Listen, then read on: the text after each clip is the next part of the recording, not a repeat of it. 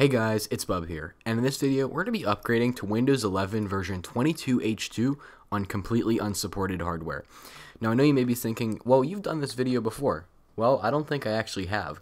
I've done installing Windows 11, and that was 21H2 on unsupported hardware, but I've never actually done an upgrade, an in-place upgrade. So previously, you'd just be able to make the USB and then run the setup, and then bam, you would be able to upgrade if you did the install.wim move.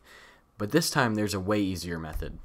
So just to show you, we are actually on unsupported hardware, believe it or not. So if I run this, you'll see that there is no TPM enabled, as well as the fact that I have 2 gigs of RAM. I do have a supported processor, but that's just because I'm virtualizing. Say 2 gigs of RAM, yeah. If I run the installer, which is the 22H2 downloaded from Microsoft's website, it will tell us that our computer is not supported. So I'm just going to go ahead, go through whatever, checking your PC. It's going to tell us no. Yep, this PC doesn't meet requirements, TPM, 4 gigs of memory. So I'm going to show you how we're going to upgrade without that. So right here I have this script, and I actually forget where I found this. I didn't make it. I genuinely, I'm not trying to take credit for it. I forget where I found this, but it will be in the description. So if you've never made a batch file, all you do is go in the description, copy this. So all this text will be probably in a paste bin.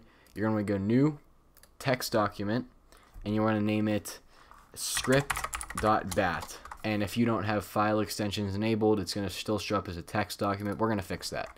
So open your text document, paste the script, go to File, Save As.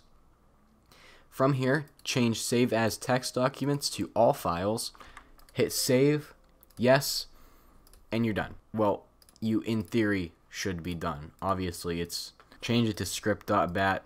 Again, in theory, maybe change it from script.bat to script2.bat. And there you go. Now I have 2 of them on my desktop for some reason. Okay, that was a little weird. But most of you know how to create a batch file. So once your batch file is created, you're going to go ahead and run it as administrator. And you're going to see when it says skip TPM check on dynamic update installed. You want it to say installed. If it says installed, close the batch file script. And now we can go ahead and open the Windows 11 installer. You'll notice that when it comes up, that window will come up. That is bypassing everything. And you'll notice when this comes up, it will say Windows Server installation. Yep, install Windows Server. That is normal. You're really not installing Windows Server. I would recommend checking keep updates off. We can do those after the upgrade.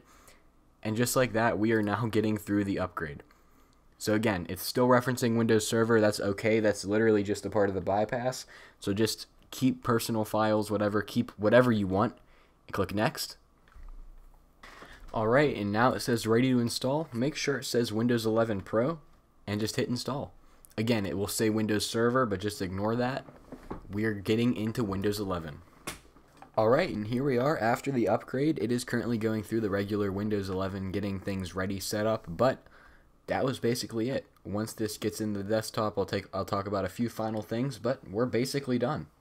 Alright, and here we are inside of the upgraded copy of Windows 11, and just to prove, we can see that in this PC, we do have our windows.old folder, and the easiest way to get rid of that is to actually go into settings, go to storage, delete temporary files, and then check previous Windows installations and delete. But it's that easy to bypass the 22H2 in-place upgrade system.